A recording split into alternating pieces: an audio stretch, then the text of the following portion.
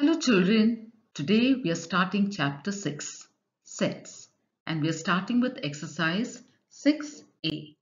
This is found on page number 52. So let's begin. Question 1. State whether or not the following elements form a set. If not, give reasons. Question 1 here, all easy problems in your textbook. So the elements here are the easy problems. Now that is not well defined because what do we mean when we say easy problems? These problems might be easy for some and might not be easy for others. So it is not well defined. Therefore, the answer is no. The given elements do not form a set. We need to give a reason. The reason is the elements are not well defined.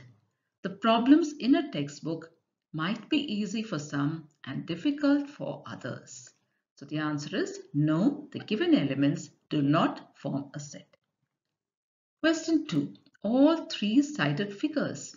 Now this is well defined. We are talking about three-sided figures. So yes, the given elements form a set.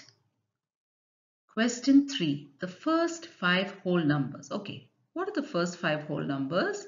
We have 0, 1, 2, 3 and 4. Yes, it's very well defined. So this forms a set. These elements, the first 5 whole numbers, form a set. So yes, the given elements form a set. Question 4. All the tall boys of your class. Now, is that well defined? That's not well defined. Because what do we mean when we say tall boys?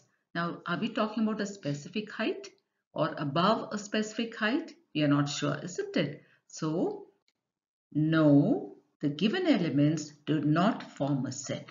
And the reason is the definition of tall boys is not well defined. It's not very clear. Question 5. The last 3 days of the week. What are the last 3 days of the week? Friday, Saturday and Sunday. Now that is very well defined. So yes, the given elements form a set. Question 6. All the triangles that are difficult to draw. Now this is not well defined. What do we mean when we say difficult to draw? Some of us find it easy, isn't it, to draw, and some of us don't find it easy. So no, the given elements do not form a set. Reason is the elements are not well defined. Some triangles that may be difficult for one person might be easy for another person. Question 7. The first 3 letters of the English alphabet. What are the first 3 letters of the English alphabet? A, B and C. Now this is very well defined because these are the only first 3 letters of the English alphabet. So yes, the given elements form a set. Question 8. All the tasty fruits. Now again, this is not very well defined. We do not know what is meant here by tasty fruits. Again, it might be tasty for some, isn't it? So, no, the given elements do not form a set. The reason is fruits that are tasty for some may not be tasty for others. So, the elements are not well defined. Question 9. All the clever boys of class 6.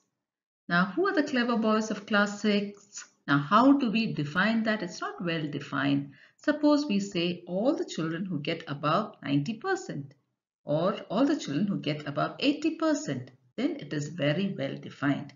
Otherwise, we do not know the definition of clever boys here when we speak about it generally. So, no, the given elements do not form a set. Reason: the definition of cleverness is not well defined. Question 10. All the good schools in Delhi. Again, it's not well defined. We do not know what is meant exactly by good schools. Okay, unless we give a specific value and say, okay, schools that have these features, these benefits, these facilities. Since it's not clear, these elements do not form a set. No, the given elements do not form a set. Reason: the definition of good schools is not well defined. Question 11. All the girls in your class whose heights are less than your height now. This is clear, isn't it?